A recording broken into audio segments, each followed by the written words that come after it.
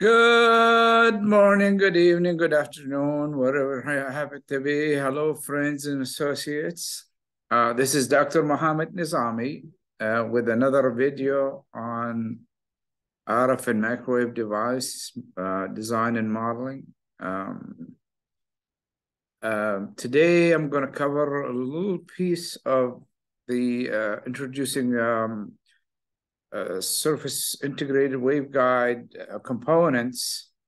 So in order to do that, such as filters, in order to do that, we're going to get, and also there is a radial combiner that I will do using SIW technology in the coming up series on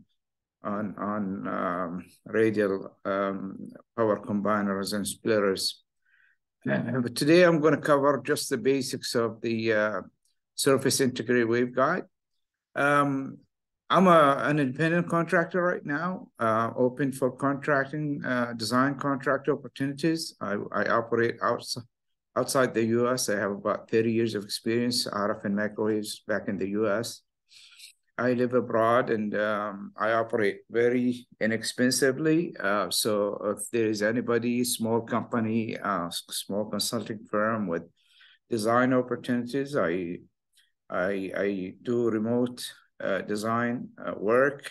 You give me the specifications or the previous generation of your product or component, and I will do my own simulations. I will do my own design. I will make up documentations, review it with your engineers, using remote tools such as Zoom and Teamwork, MS Team, and then turn into to you bill of materials, schematics, PC board, Gerber file, whatever.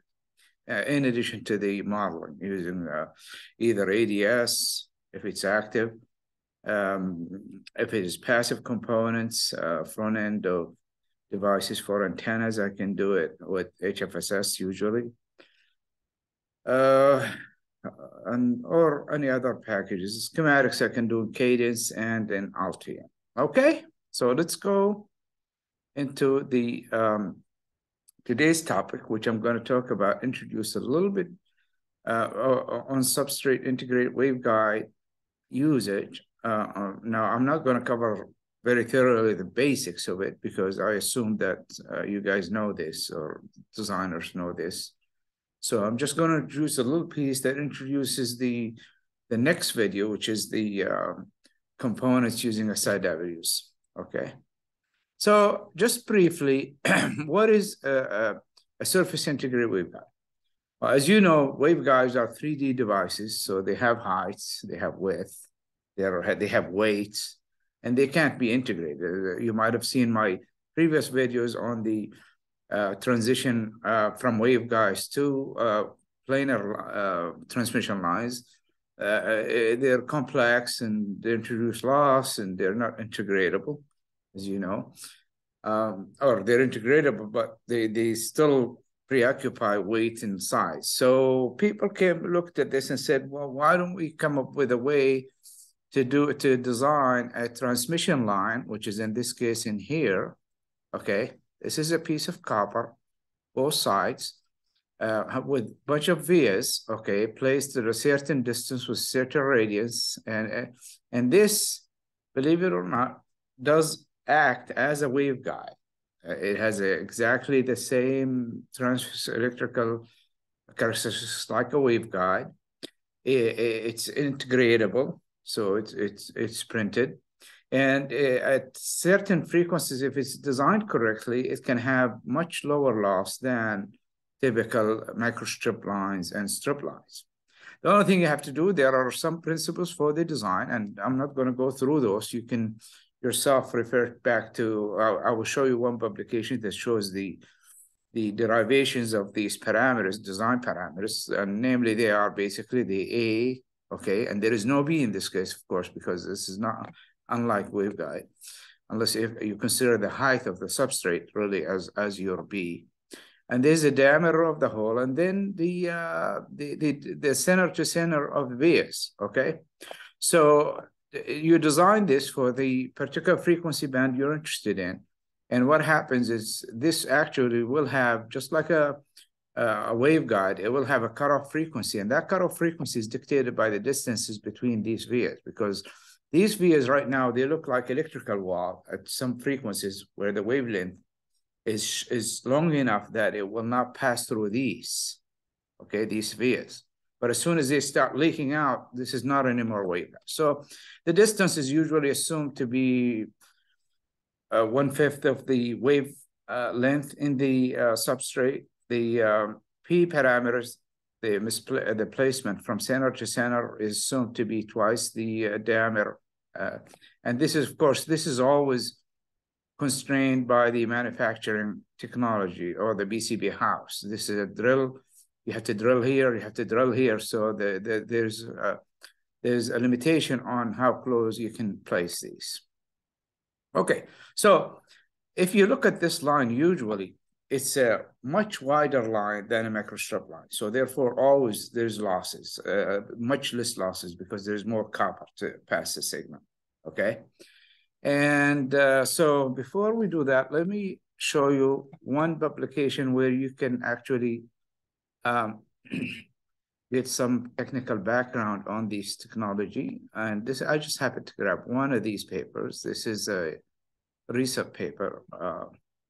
This is 2022, this year, back in April.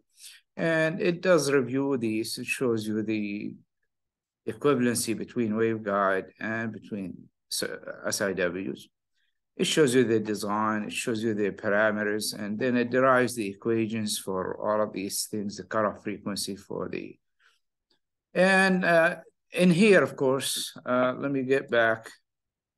We need to feed this on both sides using microstrip usually, okay? So one of the issues that we have to deal with is designing a transition, okay, that will take us from a 50 ohm microstrip line onto the SIW.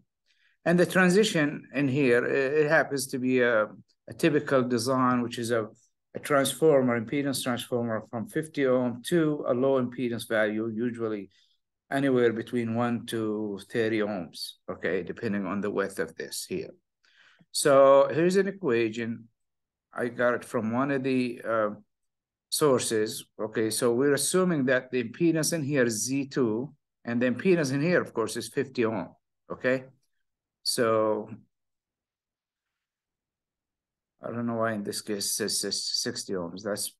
That's wrong, but anyway, let's go further. So here's the impedance. It's a function of the width 2, which is this width in here. That's width 2 in here, even though it's a mistake, it's not labeled. Okay, and the height, okay, and a bunch of constants. And this assumes that the width in here ratio to the height is much, much greater than 1. So schematically, this is basically you got a 50 ohm line, which is this line, and you want to transfer it to SIW with an impedance much lower because it's much wider line. And so you put a taper between the 50 ohm and the SIW, and that basically transforms the impedance with minimum reflections. Now, there are some techniques where they use multiples of quarter wavelength transformers using the Klopstein, but there is no really need unless you really have a certain situation where you just can't cope with these things. But this is sufficient in most cases. And the BC board will look like this. This is a back-to-back. This is just this is the SIW waveguide, and this is the microstrip to SIW on both sides. Okay.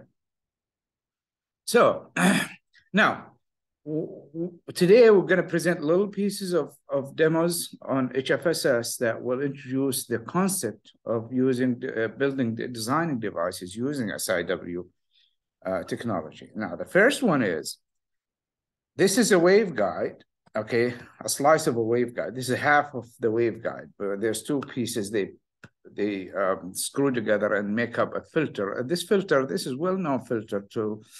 You probably have seen this. And the same thing that any device that you can think of in waveguide, you can do in SIW. And that's what basically a lot of researchers went online and researched and designed a lot of these. So this is just showing you that you can take SIW and you can place vias at a certain distance according to the filter coefficients that you're using Chebyshev or any other topology, and you can actually build a bandpass filter, just like you would do on a waveguide, because these vias, when they're placed perpendicularly, they're basically really electrical walls, metal, okay? So this is equivalent to this. And I'm gonna go through some illustration of this in ANSYS and in SIW.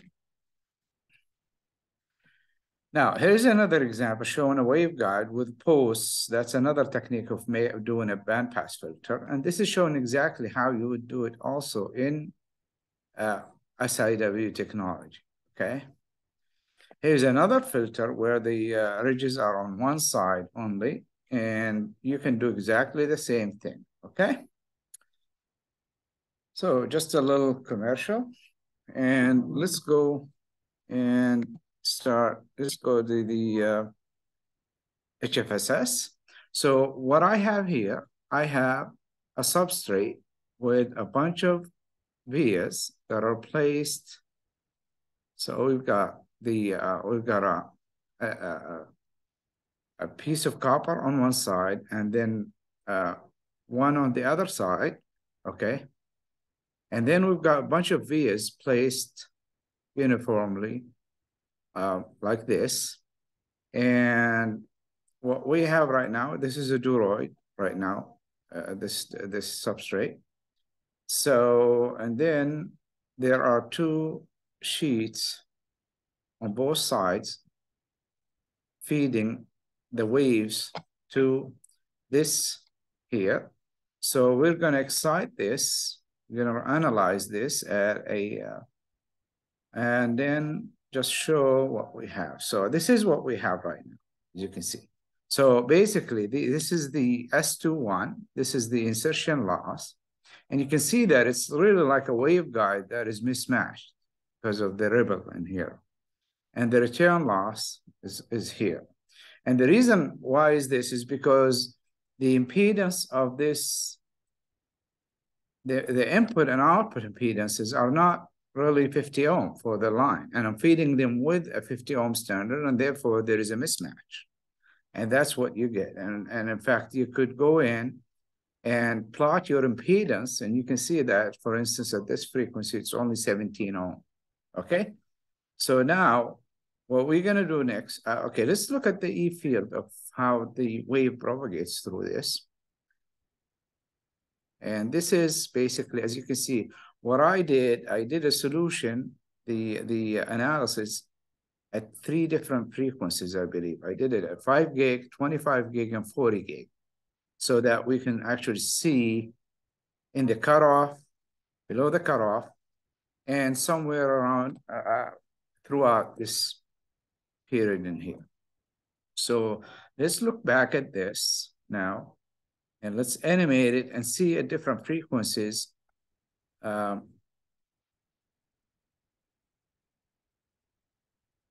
it behaves. Okay, so here is this, okay? And what we have right now is you can see the waves are being fed in here, and the vias are actually, as you can see at the beginning, way at the beginning, okay, the wave leaks through here and here, okay?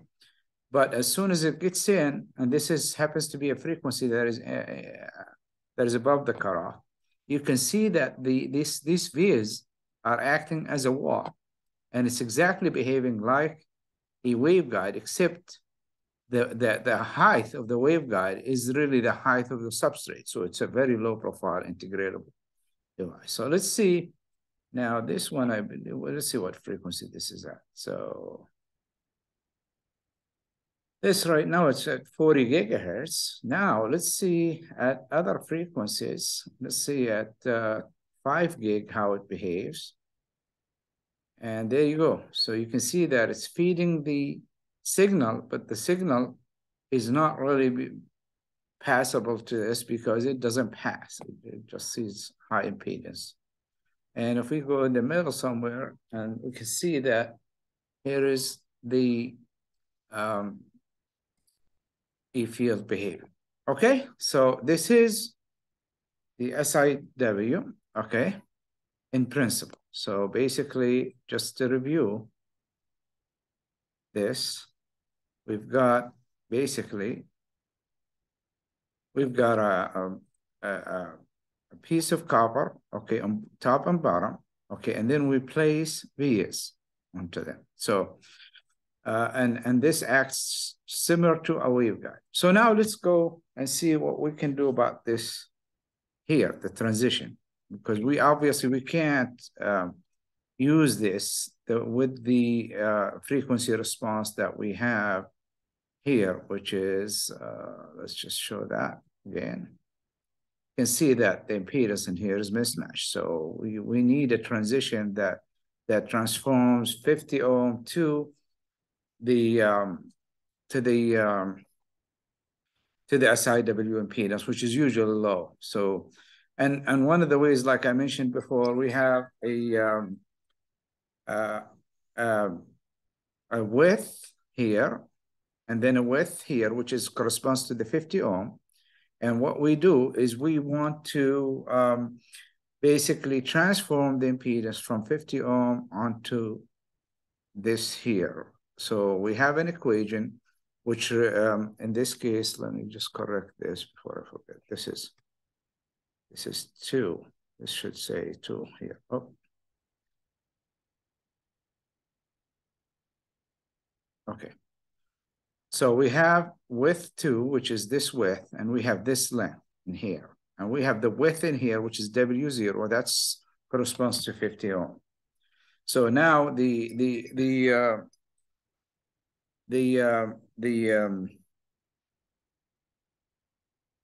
trick is how do we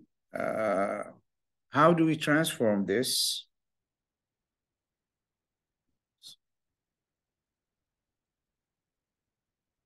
So now let's go ahead and see how we can transform this from 50 ohm to this using this equation. So basically, we need to the impedance in here as a function of this width, and so you can actually, there are a couple of ways to do this. You can parameterize it and just give a little guess at the beginning into the modeling tool like HFSS. Or you can actually go to these papers that I showed you and program the equations in the MATLAB and get it done that way. So let's get back to HFSS. And I built a little thing in here where we have basically a microstrip line, okay? And we have a transformer, okay? That basically transforms this impedance from 50 ohm to this width, okay? So that's basically like this. And in this case, I fit it with a wave port that is attached to the sides, okay? So we have this port and this port being fed. And so ran this previously, and this is, let's look at the S parameters first. This is the frequency response now. As you can see, it's much better now. And you can see that even though the other side is really still not matched, we're looking at just one side, okay? So you can see that the loss and the return loss is done. Now, to view the impedance of this, so you can see right here that on one side, we're close to 50 ohm, okay, 48.2. And on the other side, we're only 32 ohms, okay? So, and that is basically because we need another transformer on the other side. So now, of course, that is easily done with the HFSS tool. So all you have to do now is just basically go in here and just copy this and rotate it to the other side, 180 degrees, duplicate the whole thing with a little bit of line length for the SIW and the SIW in here. So now let's look at the that is done. So this is basically we've done it this way. So this is basically a 3-section device where we come in here, 50 ohm microstrip line and 50 ohm microstrip line, and what we end up with here are the vias. Okay, so the vias are here. Here's the top and bottom. Okay, the bottom basically is all solid ground plane. Okay, and the top is basically this piece here, which is SIW, and in this case I unified the copper. Usually you draw this here as one piece, and you draw this another piece, and this basically you just copy this and rotate. So let's look at the frequency response of this. And here we go. So, and you can see that now, of course, it is exactly a waveguide. Now, never mind this shoot up a little bit in here. That's because of the computation from the modeling tool. But as you can see here, this here represents exactly what you usually get from a waveguide, okay? And the return loss, you can see that just like you would get from a waveguide, that it after a while, it becomes the reflection coefficient becomes steady and the same. And then you can see that the impedance, of course, is 50 ohm, perfect 50 ohm, in this case, 51 ohm. Good enough. So let's look at the E field on this. Now we've got it on both sides. So let's look at it on top. Okay, and again, this was generated probably for the same frequencies that we did before. So let's animate and see how it works. So now you can see that the signals, basically electrical wall in here where the vias are, okay? And it acts exactly like a waveguide. Now there is a little leakage in front of here. And so that can be solved by doing a little copper pour, as we will show in the future videos, and then stitch vias to it so that you can actually narrow this so that it doesn't do this, okay? So again, you can see, you can modify this so that you can run it at the frequencies below cutoff, and you can see here it is, okay? So that's what we have. So now, as you can see, the wave cannot penetrate to the other side where, let's go back to one of the frequencies that's within the passband, within the past the cutoff. This is a lower frequency, and you can see that it's exactly a waveguide. So what we're gonna do next is we're gonna build on this and go and explore designing filters at Ka band, Ku band, and C band, okay,